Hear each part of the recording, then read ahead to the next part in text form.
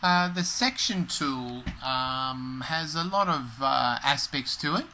There it is there, I've just double clicked it. And you can control the way the symbol looks on plan. You can see that I passed the dialog box there. I've put one in. You can control the marker head, which is this one. So you can have a number of variations of the way you can cross-reference markers of the letters that you put them in. This is the marker line itself, runs through. You can either have it continuous or stop it.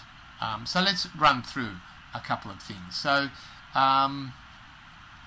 this is the, I think the default setting is a little strange. It only puts a marker on one side, which is not what we normally do. So what I've done is I've chosen to put markers on both sides, and that's how this one's appeared. I've chosen a solid line instead of a dotted line, so this line here becomes solid. And instead of 2 millimeters long, it's just a tiny little line, I think I've made it 15 millimeters long, so that the length from the center out to here is 15 mils. So it'll look something like this. And what else? The marker head itself is what you see. It cross-references a drawing ID and a layout ID, and once you put this onto a layout, and I'll be showing you how to do that later, that is, let's say I put a section and a floor plan onto a drawing. The section might be on a different drawing than the floor plan, then the markers can actually all cross-reference the drawings to and from the plan, so that you can find all the cross-referencing for the sections automatically. But I'll show you how to do that maybe a little bit later.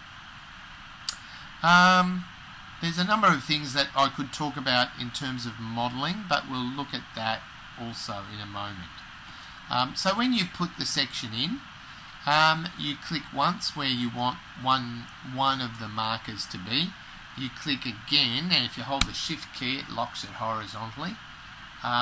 Click again where you want the second marker to be, and then you get an eyeball.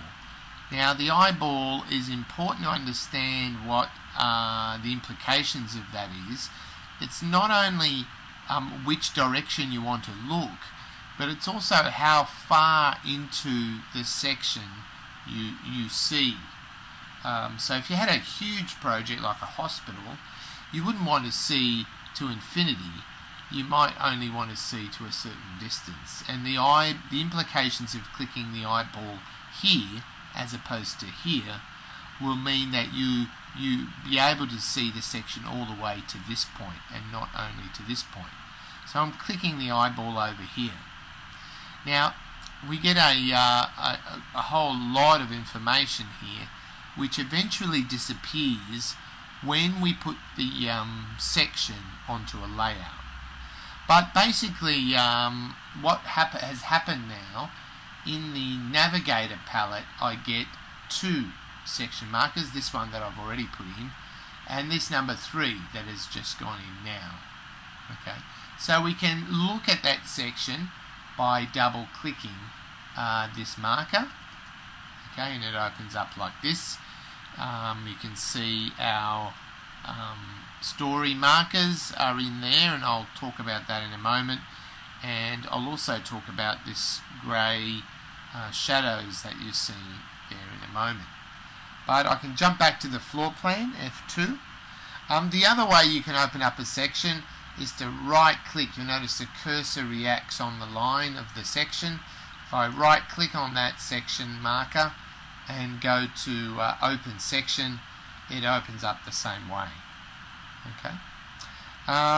So what I suggest you do, the default setting, I think, let me try and see, might look like, no, not like that, but what I'd like you to do is open up the section tool. So you might have to go down to Document, open that up, and the section tool is this one here. So if you double click on it, and you might want to run through the settings and choose them the way I did. Solid line 15, and you can run through. Try the one the way I did it, and then my suggestion is just play around and just get to know some of the other things that it allows you to do. Now in the next tutorial I might talk about how you can control what you see in a section markup. But have a play with those things.